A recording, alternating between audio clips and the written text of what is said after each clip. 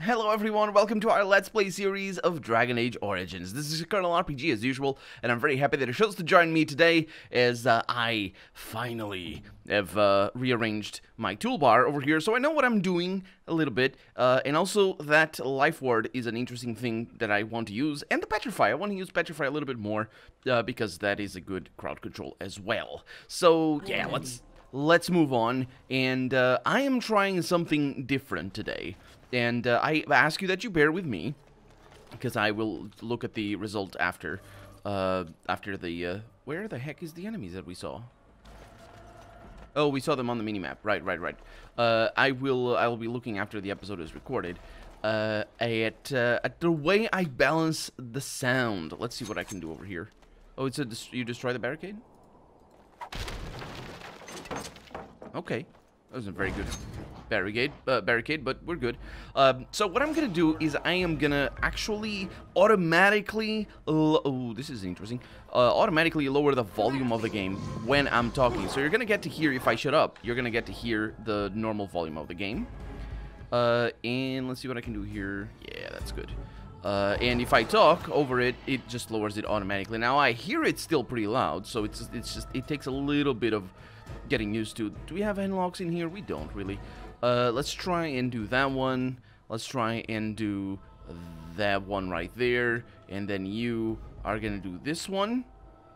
You're gonna do the overpower. And I think that's gonna be enough. Everybody's gonna die. And everybody does die indeed. And as you can see, the volume isn't as tremendous. Oh, hi. That was interesting. And draining. What was that? Did you summon the spirit? I called forth the spirit that sustains me, so that it could lend us aid. I did not realize it would take this much out of me. It seemed a good idea at the time, if a little rash. I think it may have weakened the spirit a little. Really? That's good then. No, wait, that's bad. She's being sustained. So you could kill yourself doing this? Well, that's certainly conceivable. I suppose I shouldn't be using that particular trick to entertain children at parties. Yes, I don't want you exerting yourself. I promise I'll be careful. And thank you. Your concern is touching. Okay. So yeah, the volume is a thing that I'm experimenting with. Also for other Let's Plays. It's just it's called ducking, the effect, and it's something that ever since I was a kid listening to radio, they do that automatically in the radio, but they can also do that manually in the radio, which is kind of interesting because you have a manual control for the volume and all that sort of stuff. But I'm doing it automatically, so I will look at the results. So if you can't hear me in the dialogue, in the combat all that well, I will be tuning and tweaking and all that, so hopefully it works well. I just didn't want to do it. Well, I might scrap this episode altogether, mind you, but still. We'll see. So we're going... Are we going over there? I think we're going over there. We're not going to Ferelden yet. Not Ferelden. Denerim. Is it Denerim? Ferelden is the whole thing. What is it? And here we are. Soldier's Peak. Maker's breath.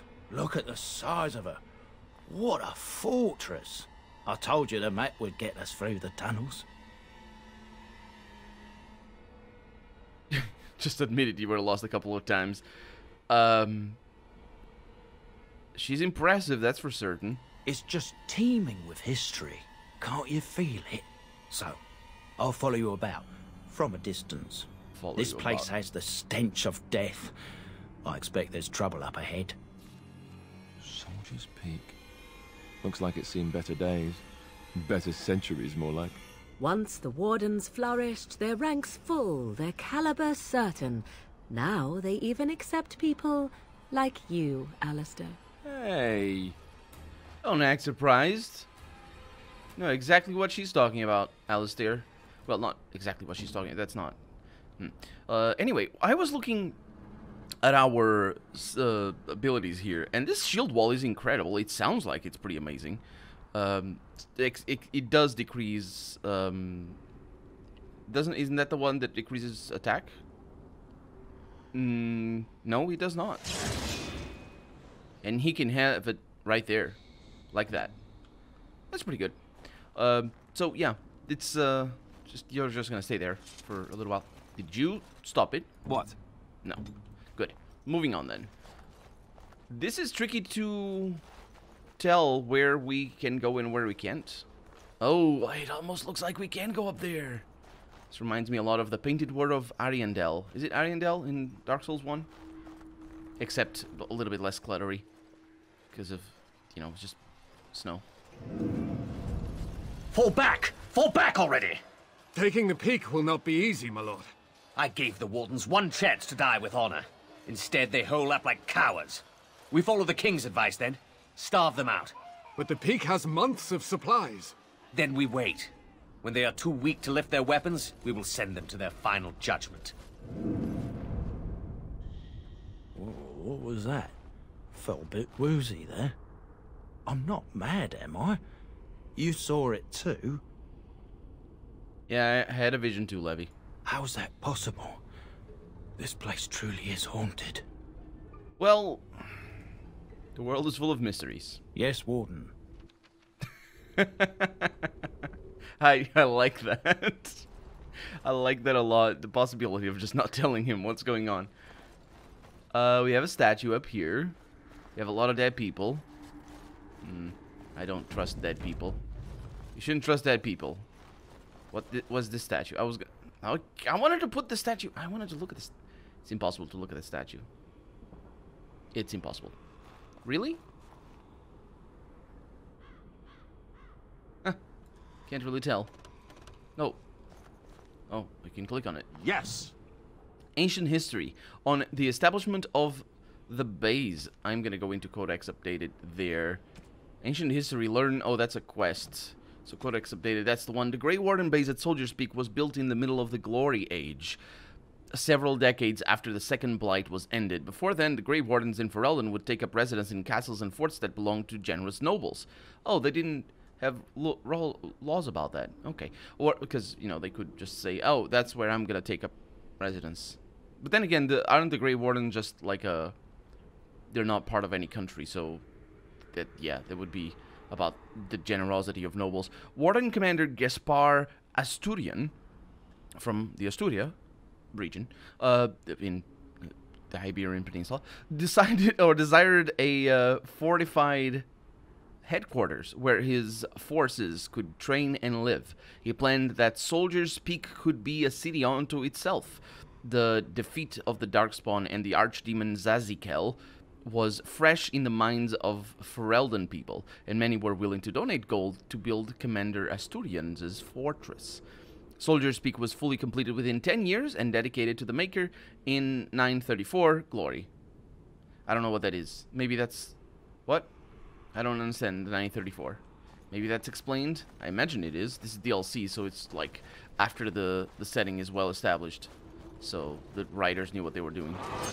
Hopefully they knew. See, I told you not to trust dead people.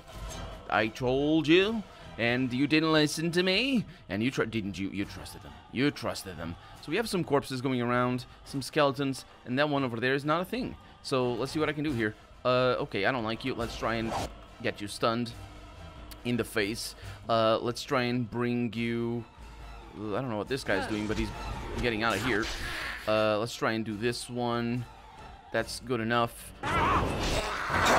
Good. Okay, so you can hiss at me all you like. That's not a very good hiss. As hisses go, that one could be better. So we're gonna want to petrify you. I mean, I want to destroy these guys, so yeah, they're gonna be good. Yeah, that's a lot of hissing right there. Then I'm gonna overpower you in the face. I'm gonna try and petrify you, see how that one works. Actually, I should read how that one works. The caster draws from the knowledge of elements, turn the target into stone unless it passes a physical resistance check. While petrified, the target is immobile and vulnerable to shattering from critical hits as well. Okay, that's pretty good, actually.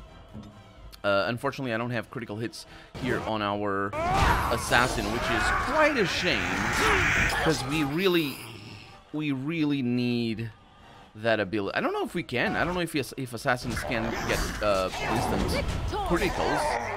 That'd be really nice. We do have some nice stuff here for stuns. And did he get shattered? I think I critted. Well, I guess assassins don't necessarily need automatic crits, because they just do crits. No, wait a minute. Don't they do backstabs? Automatic crits? I'm not sure. Hello. I'm here to freeze you all to death. That's what you get for being jerks. What are you? You're an acolyte. So let me try and attack you right there with that. And let me see what you're doing. You're busy over here. Let's try and break you in the face. Let's just attack you. No, you're doing one of those oh, that's nasty. Okay, so it's bad. What am I doing? Things. Okay, so I can try and do below the belt. Nope, let's try and do this. That's the one. Let's try and stun you. That's pretty good, and I'll just keep attacking you here. Oh, I can do a flurry. That's pretty nice. So Morrigan is just doing things up here. Nothing tremendous. A little bit of that. A little bit of this. A little bit of that. And just a normal attack. Meanwhile, a lot of hissing behind me. Okay. And I think everything is going well. So I'll just let Morrigan do her thing. These guys didn't even turn against me, which is weird. Oh, they did. Man, so much hissing and being nasty. Oh no, that wasn't the end. Roll of thirds. What are you doing over there, dude? Okay, we have a warden, whatever that means. Okay, so we need another freeze. Hi, and not the drink. Is that an international drink that I can reference and make sure you know what the reference is? Okay, so I will need a little bit.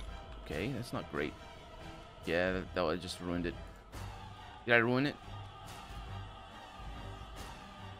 I didn't. Yeah, that didn't work. It's fine. That's fine. So we can break you.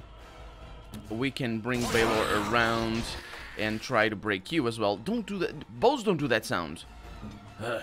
So you're gonna just be kind of cool and take all the damage. That sounds good to me. We can give you a little bit of heroic defense. I can also give rejuvenate. I wonder who you're applying that to. Rejuvenate an ally. But I don't want an ally. I want a hero.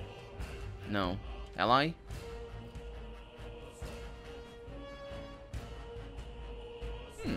Oh!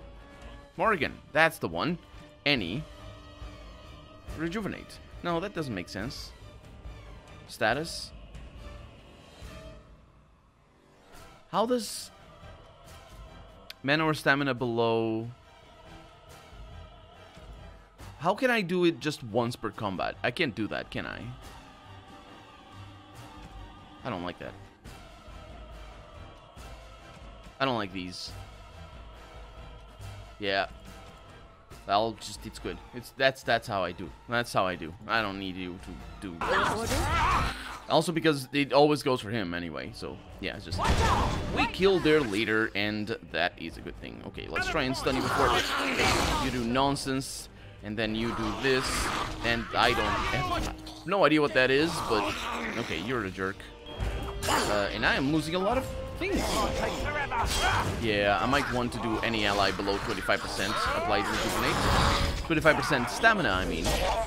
But maybe that's not that great of an idea. We'll see, we'll see. But we did it. Save the game. We pulled it off. So, an antique Warden crossbow. Tier 5. I like that. I don't care that it's antique. Yes. I mean, actually, I would. I don't know, actually. Do crossbows age? Because the tensile strength of a crossbow is done... Well, there are wooden crossbows. But usually crossbows will be made of metal.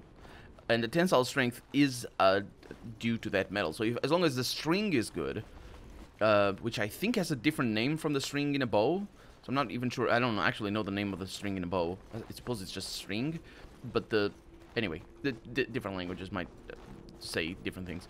What I mean is crossbows, while they can be made of wood, and they were made of wood historically at certain stages and certain regions, they usually don't age the same. So they probably would rust. I don't know, I never dealt with a crossbow. I don't think I've ever seen a crossbow up close.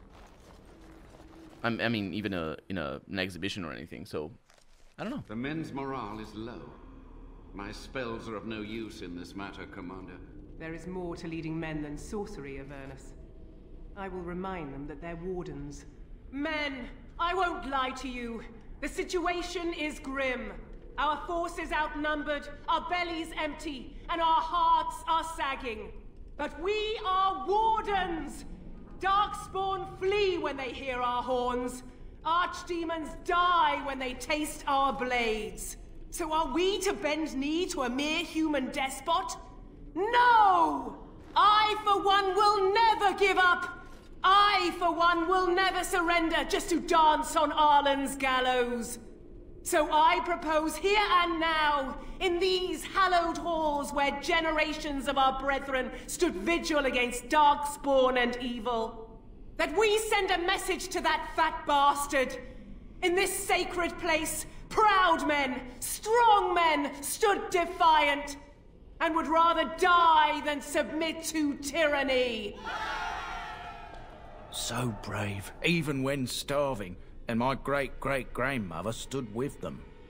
Yeah, and she didn't talk to the women, which was interesting. She was like, "Men, you will do this. Men, you will be strong." And the women were like, "What about us? We don't... What? Oh, boy. So King Arland was a tyrant? Not much is known of King Arland. The war of succession that followed his death, now that was a piece of work. Lasted nearly a decade, and almost burned Denerim and the palace to the ground. Loads of history was lost, but maybe there's answers to that inside. But I've gabbed enough. Lead on, my friend. Okay. That was quite... I wish that, like, that dialogue felt like not dialogue, that speech just felt like, you know, just... It's so we're gonna do, you know, like, there was no build up for it though. We just saw it. I wish we knew the characters a little bit more, because that would have more impact. So this poster reads, "On these grounds, virtuous men stood against the tyrant. They stood defiant and stood for freedom, and they died. It is signed by the Grey Warden defenders who were besieged by King Arland's forces." It's not even, like, did I misread that? Is it a capitalized M? Because that at least there's a, well, in, I don't know if that is in English though. In Portuguese we capitalize certain words to denote a different meaning to them. Like, for example, nature. The word nature, if it's nature as in Mother Nature, you don't necessarily have to say Mother Nature. You can just say nature and capitalize it, and it's nature. So it's Mother Nature, as in, like, natural things. Or rather, not necessarily, yes, natural things, but when you say the nature of somebody, you don't say with capitalized. And for men, you can do genderless men in Portuguese, and I assume maybe in English as well. I'm pretty sure you can't. But maybe there's a tradition for that. I don't know, but it wasn't capitalized. So I think it is just like they forgot, or they didn't. Maybe they changed. Maybe it was a change after the writing, and there's like, yeah, there's just male characters in here. Let's put some women in there. And then they didn't change the text and forgot about it. So the women are just like, what are you doing? Or they're not fighters. They're not fighters. But they were. You saw them. Anyway, it is signed by the Grey Wardens. Let's read the name of the fallen. Captain Melo. Portuguese name right there. The Black Ferret. Chair Thrower Lopez. That's a Spanish name. Sir Derek of Orlais. French. Derek is not a very French name, but anyway, Jason. Jason is just the name. Jason is the name. Everybody should be named Jason. The Longbow, without a comma. I guess that explains it. But there's an Oxford comma over there, so you have my forgiveness for everything. Alan the Quibbler. Hello? I don't know. Cartography Martyr. Is that just the name of a person? I like that. The Cartography Martyr. Hi, my name is Martyr. Cartography Martyr. I love it. I'm not even sure how to pronounce Martyr. Martyr? I don't know.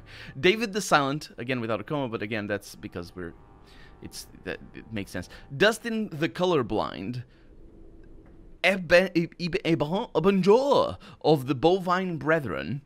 Pharrell Farrell the Feral, Sir Graham the Untiring, and Jason sans le Argonaut, the Argonauts, sans les Argonauts. That's Jason from the Argonauts. That's the mythical Jason, and where I say mythical, I'm not really sure if it's mythical. Is it supposed to be a myth, or is it part of the distinction between classical history, between myth, and between classical literature, can be quite hazy. I'm pretty sure Jason is not mythical. I think it's just, but then again, maybe he is, because he wasn't he responsible for finding the one of the like fundamental centerpieces of classical myth, of the Greek myth, like I don't know what it was called. It was basically the skin of a goat or whatever, but it has a name. It's like a fleece. Yeah, it's the fleece.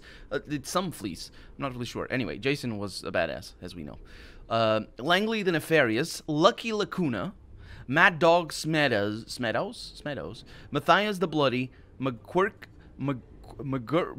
the Vile Priest, Melissa the Magical Malefactor, also fan of the alliteration, the Stretched, and Packrat Dirksen, Sergeant Red Morrison. Actually, that's Sergeant Morrison, the Red. I think that might be of American tradition to put the nickname in between the first and last name, because we don't have that in Portuguese, and I only saw that started seeing that sort of notation, as it were, when I started seeing more American things. I'm not sure. Santos could be Spanish, could be Portuguese. The Silent Scimitar. I think these are. I wonder who they are. I don't know. Silent Scimitar, Vitriolic Eric. They're entertaining though. Wick Eye Santos and Wellburn. Oh, that's an interesting name. The Exhaustive Fire. And there we go. Cool. I like it. I don't know what it is though. I know this is DLC though, so I wonder. This game wasn't kickstarted. There was no such thing. The first indie games. There were many indie games throughout the ages. What I mean is the first indie games in the indie revolution weren't kickstarted. Kickstarter only started like 2012, I think. Also, where the heck are we? Isn't there no other entrance? Did we just go in there to see the men and never ramble about notation and capitalization of words? Maybe. All right. An arcane horror. Nah, I've seen worse. Let's see what Morrigan can do. I don't know what you guys are doing. Hi. Hello. I think you guys might die with this. So I don't know what I want to do. The fireball is definitely not welcome. Okay, none of this is welcome. That's good enough. Let's do it. I don't think she's gonna do it in time. She did it in time. Okay, that's pretty good. So you're this guy's almost dead. I don't think we need to worry about too much stuff. Let's just do some things super slow. I think there's an aura in here. That's kind of good. One of them is down.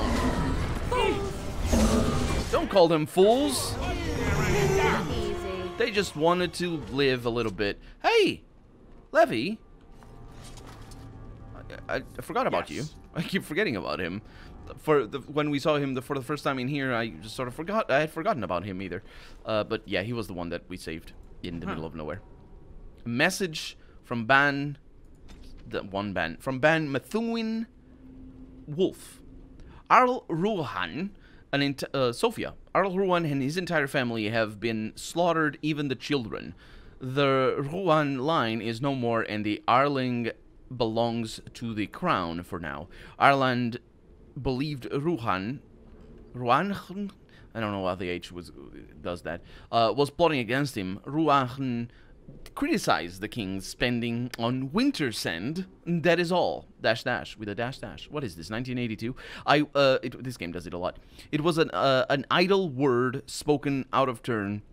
The king goes too far. His brain is filled with madness, and he clings to the crown like a drowning man clutches at a straw. Sophia, I beg you, help us. If nothing is done, more will suffer. If nothing is done, more will suffer. Your humble servant, Wolf, --. The --, I think I commented about it already in this Let's Play. It's a thing I think the Apple II did, and it might be just how Mac works. I don't know, because I've never, there's Commander Athlar.